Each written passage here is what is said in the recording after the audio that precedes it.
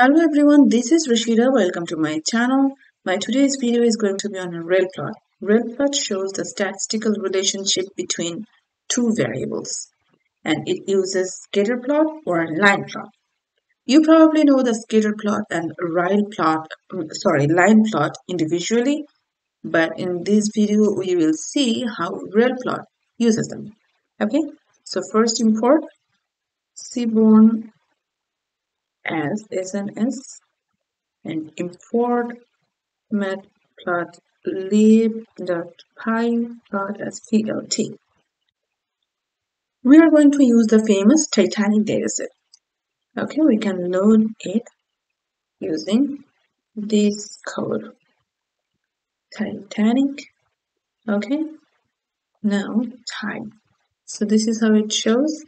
Survived, P-class, sex, that means gender, male or female, age, and all the other stuff. So I'm not going to use all these variables, but I will use some. Let's see what we can do. So first, as an sns.relplot, I'm going to do the most basic one. Data equals to type. X, in X direction, I will put age. In Y direction, I will put fair. This is the most basic one. If you do not use any kind, if you do not specify what kind of plot you want, by default it will show you a scatter plot. Okay.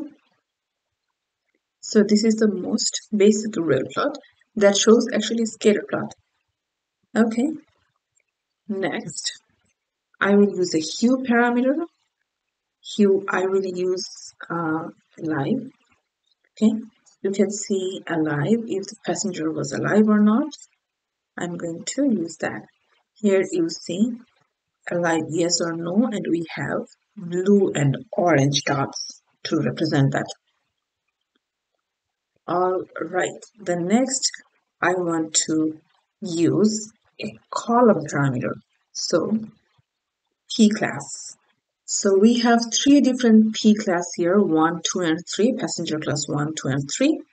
So it's going to show you three different plots for three different P class.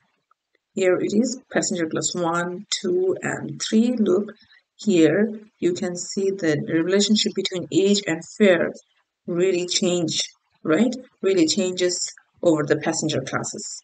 If you want, you can change the GHT height 4 aspect 0.8. So maybe it shows a little clearer if you change the size. Feel free to try different sizes. Okay, so here I was using a column. Now I will use a row as well. For row, I will use maybe Embark Town. You can see here we have three different Embark towns. Okay. Here we have rows and columns. So we have columns for passenger class. So this is passenger class 1. And for rows, we have three different rows for three different Embark town. So first one, we have 1. And second one, we have passenger class 1, 2, and 3 for a different Embark town. And third one, we have passenger class 1, 2, and 3 for the third Embark town. Okay, let's take it. And I will add one more thing to it, that is style. Style, I will use the gender.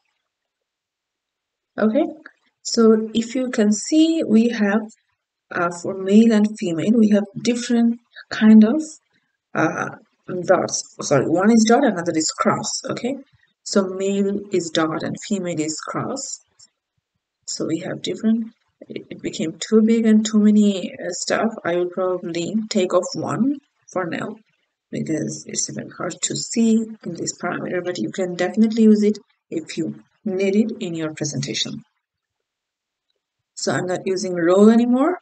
I'm only using class only because so that you can see the whole plot here. All right, now here all I'm showing was the scatter plot.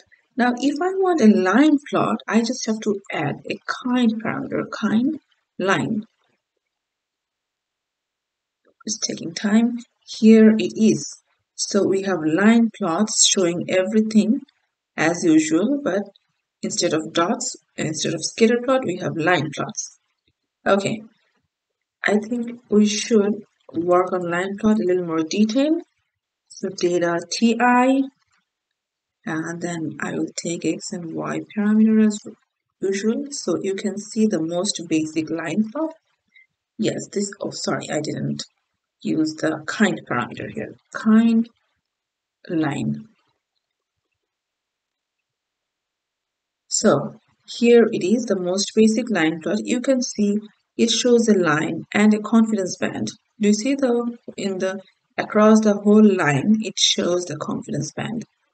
If you want to avoid it, if you do not want this confidence band, you can simply avoid it like this. Okay, now you have a plain line. And as you can see here, you can use all these parameters extra one by one, as I did in scatterplot. All these parameters can be used, but I will show you just a simple thing few that you can use in line plot. That is, like, I will use the hue gender, okay, dashes true, and I will use a style parameter. I will use style also as this hue parameter. You can use a different one too. Here it is. Okay. I use the style. Also, if you want, you can use different marker. Okay. Markers true. If you use different markers, so you can see that we have dot and cross separate markers for individual points. So this is some few extra thing you can use in line plot that I wanted to show you. Also, as I said, if you wanted, you could use a different parameter here. Sorry, not here. Style, or also in hue, whatever you wanted. Probably style and hue. It doesn't have to be the same thing, same variable. If we do it, so it becomes a little too busy because sometimes data is so scattered. When you put in line plot so many different variables, it really doesn't make too much sense because it becomes too busy. But if you have data that's not too busy, you can definitely do that. So I kind of use the same thing, so it's clear. Okay, just the style just includes one extra style element, not a different variable that makes it too busy. Okay, so one thing I wanted to show you, that one last thing. For that, I need a different dataset. Dataset flight. Okay, flight. So we have here load. Oh, sorry, it's probably the flights here. Year, month, and passengers. Okay, I will use the keyword fl dot keyword. Okay, year, month, passengers. So year, month, passengers. Okay, yes. Here it is. It almost looks like a heat map, isn't it? Okay, now I will use Relplot on it. Relplot data fl kind line. Okay.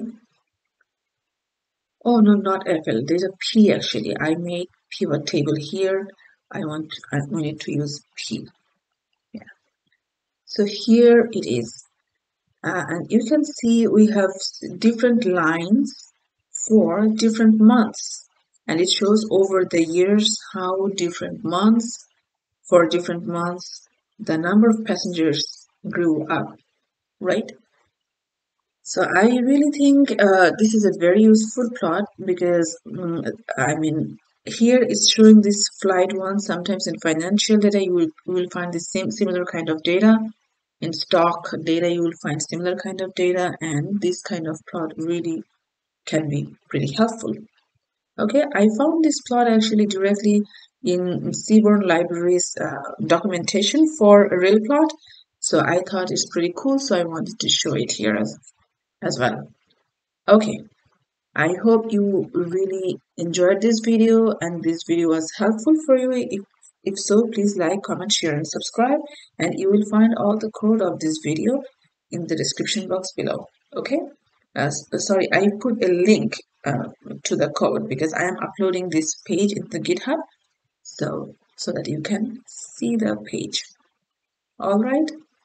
See you soon. Thanks for watching.